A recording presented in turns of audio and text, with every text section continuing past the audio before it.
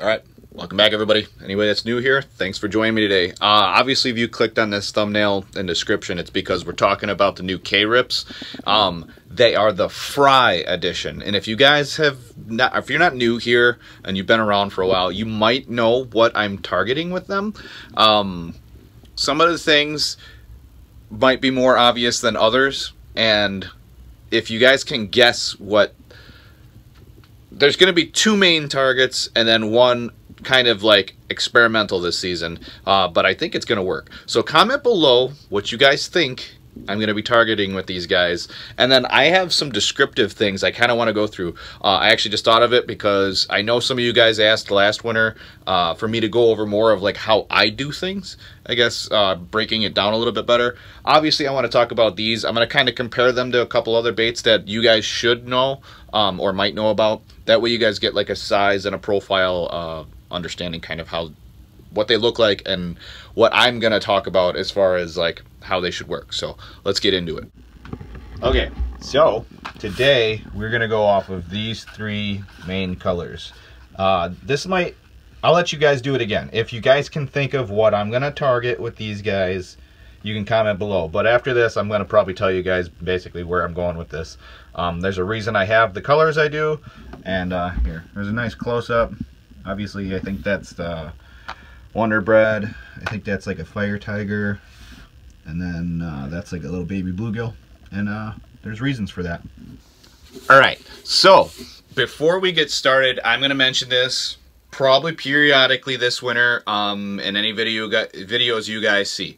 I have a whole new merch set up for this year. Obviously, if you guys are looking at these new K-Rips, you're ice fishing people. So hopefully you guys can see it. See if I can get down. All right, you should be able to read that. Ice fishing's in my blood. As it might be in some of yours. So that's the new merch line. I have a whole bunch of stuff this year. And I actually made a very, very long, very specifically put together video for you guys. It is actually in the channel trailer. If you guys haven't seen that yet, I will link that at the very end of this video. I go into detail on everything I have for merch. So that way you guys have a full overview. I have me trying it on. I tell you everything there is to know about it. So if you guys have any questions, that video will answer them. And if you guys pick up merch this winter, you guys are supporting directly getting more videos filmed. Last year I put out a decent amount of videos, but I basically kept running out of money and waiting and waiting and waiting until I get paid again. And then I would go out and film a couple of videos and then wait and wait and wait. It's a whole lot easier if you guys help support the channel, and that way I can film as much as I can for you guys. And there is a very special giveaway coming up here. I don't know if it's far away or close together. It depends on how often you guys share these videos and how many of you guys subscribe. So hit that like button, and if you're new here, subscribe. You're going to want to. And if you don't have an understanding of why you're going to want to subscribe, you're going to want to wait till the end of this video and hit that. I'll put it, it's the ice fishing start, kickoff. That's the name of the video. It's I think it's First Ice Kickoff or something, First Ice Soon. You'll see it. It's at the end of this video. Click on that, watch the whole thing. You guys are going to be, I'm excited. I want to give you guys some stuff. I have a whole bunch of stuff to give you, and that's not what this video is about, so I'm going to stay on topic here. I'm trying not to get sidetracked. I just want to let anybody that's new here that doesn't happen to know about it. I do these things called giveaways, and I give a lot of stuff that I can barely afford to give back to you guys, but I do it because I'm trying to get more people interested in the idea of going out and exploring the world we live in versus sitting at home and doing nothing, which I do all the time, but I'd rather be outdoors doing something. So hopefully you guys enjoy that too. Anyways, back to what we're talking about. These are the Kenders K-Rips. I think there's a couple different companies that make something similar to these, but these are the lightest ones. And this is, I've been asking companies for, I think 10 years now to come up with this size. This is a 1/64 ounce. It's got a number 16 little tiny treble hook on there, which I probably will actually switch out for the single, depending on what I'm fishing for. But the little treble would work. I might even upgrade the treble. I might put a bigger one on there. I'll talk more about why I would do that. But so like, what is this one? This is, I think, that's like hot perch or something like that. I can't remember the names of these all. You got like a bluegill one, and then obviously you have your Wonder Bread color. Yeah, it doesn't say the colors on here, but those are the 3 colors I have for this season to start out with. I just wanted to give the 3 a try. If they work really good, I'm sure I'll buy an overabundance of them and have millions of them. I might even give you guys some of them in the giveaway. It just depends on how many I have.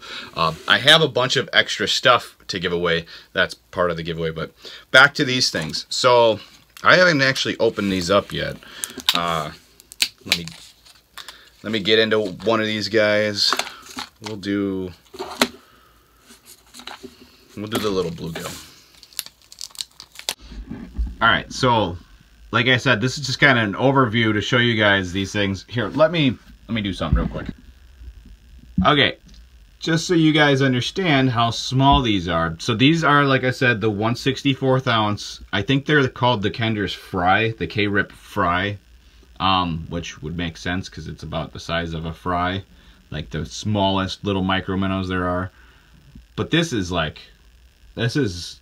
big panfish candy. And if you guys commented below before, I'm pretty sure some of you guys will understand what these are majority for, and let's talk about that for a second. Okay, so obviously these guys are tiny. Like, that's as small as my thumbnail. Well, I'll try to get that to not be so blown out. You see that there? It's so small. And then obviously these hooks are, I mean, I don't think I've ever run hooks this small. I have, what size are these? These are 16. I think the smallest I run is 12 and 14.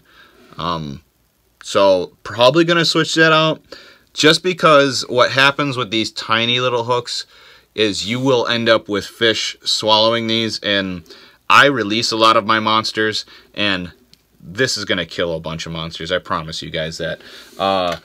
Even putting that single on there, I left that in the package so I didn't lose it. That single hook might do the same thing. It just depends on what you're fishing for. The single hook might work if you're fishing for like bluegills and stuff like that. But I'm going to give you guys a quick little secret into chasing big panfish with crazy looking stuff like this. So this little bluegill, the reason I got this little bluegill one, as you guys can see, it looks exactly like a little baby bluegill. That's for chasing perch. I kind of gave you guys a hint earlier. Comment below your comment right now if you got perch right. The thing is they're all going to be individualistic. So perch mainly for that, perch mainly for this. Probably, realistically, I can do my crappie for that and crappie for the bluegill one. Although I've had crappie eat a lot of fire tiger things in clear bodies of water, so that might work for that. Just moving these things around, I can already tell they're going to be super easy to lose. So I need to put them away, and let's get into what I'm going to use with. I'm going to do you guys a favor. I'm going to tell you what I'm probably going to use with these, and what kind of action rod and stuff like that, and then basically how I'm going to fish them. So that way, if you guys want to get a chance to do that too. Oh, and I want to compare them. So let me get the other stuff out that I can compare these to. And you guys will get an understanding of like why I got these and why you should probably get them too. Kenders didn't send me any of these things. I asked, trust me, I asked. But nobody wanted to talk to me over at Kenders, and that's fine. I use whatever I think is going to work. So as you guys know on this channel, if somebody doesn't want to give it to me, I'm still going to buy it and I'm going to try it out. The biggest thing here is I'll tell you if they suck or if they work, but I have this really odd feeling they're going to work really good. Okay, so first things first, I will compare them to, I believe these are the number 3 ultralight ripping wraps, and I've been using these a lot. As you guys can see, I've made my own little storage for them. You guys want to see that video, it's in my tackle tips and stuff like that. I'll actually put that video also at the very end of this video, guys, so you guys can see that one too. It's got a bunch of great tips, ice fishing and open water, or just generalized outdoor stuff. But just wait till the very end of the video, the very end, and I have 2 videos I'll have for you guys that you need to see. Either way, is I'll compare them to those, and then I also had the idea to compare them to these jigging wraps. Oh, before I do, this is just one of the stickers that I have to offer. Obviously they're jigging wraps and I use them more ice fishing, so I put the sticker on there. But yeah, let me get the jigging wraps out for you guys and I'll try to compare them all side by side. Okay, so as you guys can see, so these are your smallest jigging wraps. I believe these are number 2s. I think that's the smallest size jigging wrap you can get. And then these are the ultralight ripping wraps, and then they're the number 3s. You can actually, if I can get it to focus on there, yeah. So you can see that that's the number 3. And I've been using the ripping wraps forever now. And then when they came out with the ultralights, I'd used the number 4 forever, and then I wanted them to do with the number 3. And I was hoping they would figure out a way to shrink that body to about that size, or maybe just a little bit bigger. Somewhere between the 2 would have been really nice for these guys, and I haven't seen anything like that. But when the K-Rips came out, you can see it's a very similar body shape. And so I've just kind of pulled these out for color comparisons. These 2 right here for the ultralight rip and wrap number 3s, those 2 kill. I mean, I use this one so often that I have 2 of them. And then you can kind of see my color palette here. That's basically how it's the type of bodies of water I fish, but those work really good. And then I have this huge case full of those jigging wraps. But then obviously, so like, that's not the hook that comes on these jigging wraps. I upsized that, and that's what I was saying. It just depends. I don't know if I can take a hook that big and put it on there and not have it affect these greatly. But this is just my best version of a size comparison, because these are the smallest jigging wraps you can get, and these are the smallest ripping wraps you can get.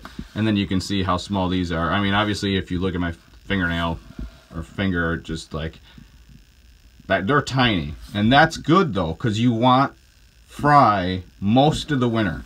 These work really good when fish are more, what would you call it, more aggressive. And then obviously the bigger ones work when you're really more aggressive. And then these guys work pretty much all the time, but I tend to have to bait these.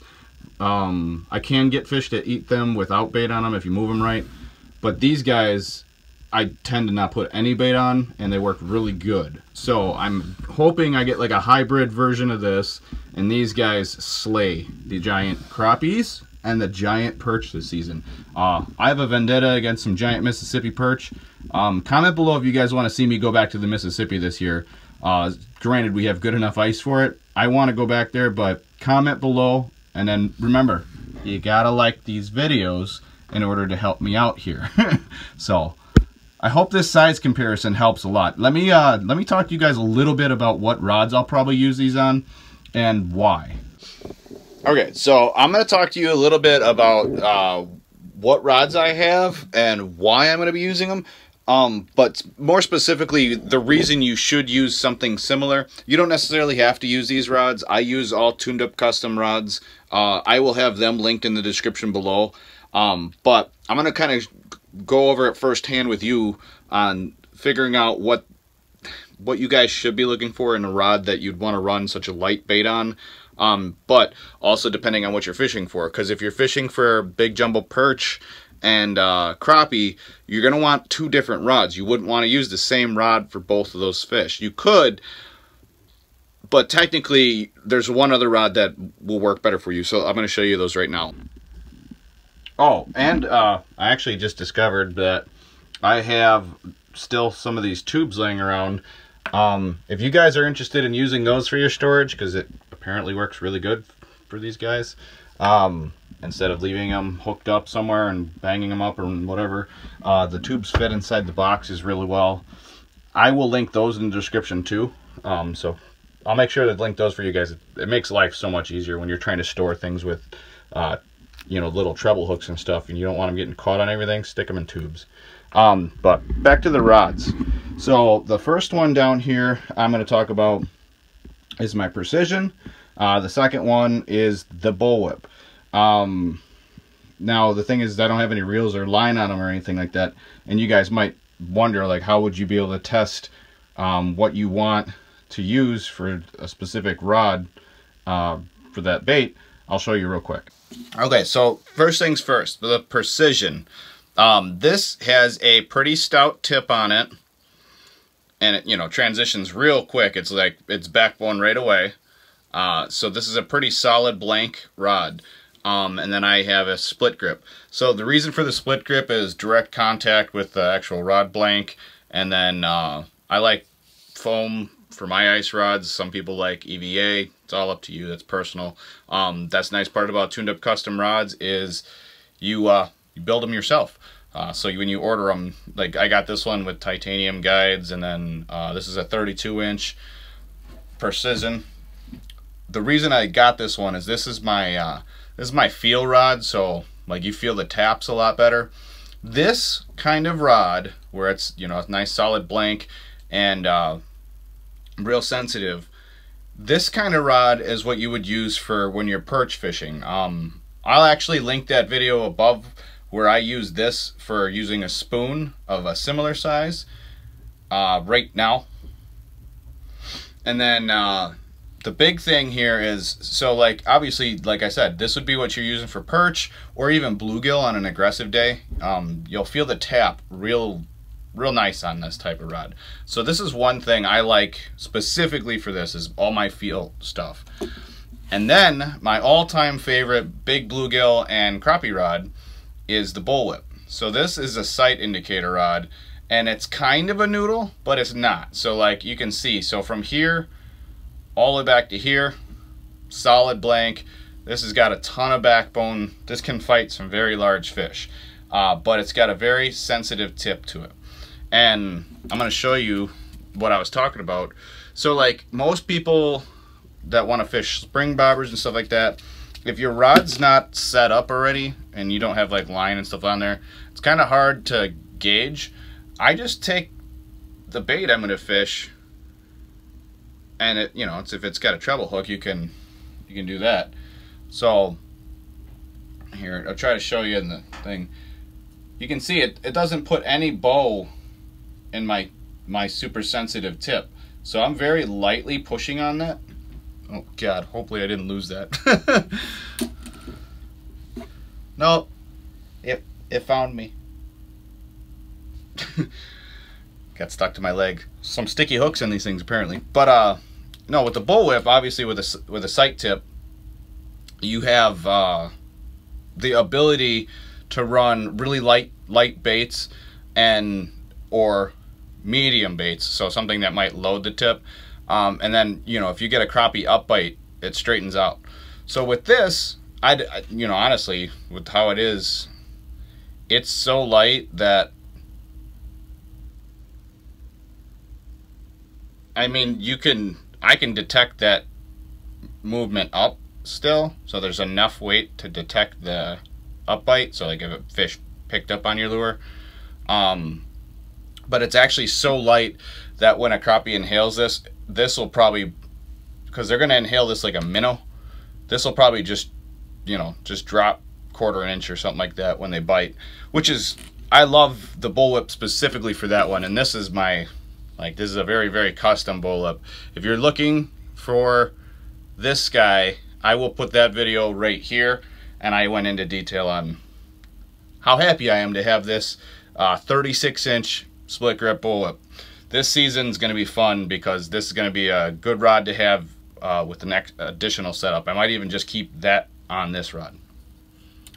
Okay guys, so hopefully the big thing here to take away from these new lures from Kenders is to me, if you guys want my personal opinion, just kind of an overall after looking at them, because you guys saw them first with me, I really didn't take a look at them. I picked them up and basically filmed this video for you guys. I kind of wanted to go over it with you guys and see what you have to think about it. Comment below what your thoughts are on it. What should I chase first, big crappie or big perch? It might be both, actually. And if you guys want me to go back to the Mississippi, you have to comment below. Tell me what your favorite idea of what I should be targeting in the Mississippi is. The big crappie, the big perch, the big bluegills, or even my buddy got some big northern pike last year that I kind of, dare I say, am interested in. You guys know me, I'm not really a northern pike fisherman, but I do have all the gear for it, so I might as well chase them once in a while. But the big thing here is I wanted to help you guys get an understanding. Tell me if I helped you out a little bit. You know, this way you guys don't have to go look for them. You can order them online if you really want to. If I can find them on Amazon or whatever, I'll link that link below so you can just pick them up from my description. And then obviously merch is always linked in every video's description. If you guys want to help out the channel, pick up some merch. I will greatly appreciate it because it'll just give me more ability to get out and film for you guys. I basically take all the money I make and I put it right back into filming for you guys consistently. So hopefully you guys appreciate that because I basically keep myself broke. I do get to fish a lot, but I'm just fishing and filming is what I'm trying to do right now. I want this channel to get huge. Like I said, big 10,000 subscriber giveaway. Oh, I didn't say anything about that. Yeah, watch the video at the end of this. You guys are going to want to hear about that. But like I said before, hopefully you guys enjoyed today's video. Hopefully it helps some of you guys make a decision whether or not you guys are interested in those lures. I personally think they're going to work really good. I think even those guys are going to eat them. So hopefully you guys enjoyed today's video. Like I said, obviously if you're not new here, you know what's up. But if you are new, can you please just remember to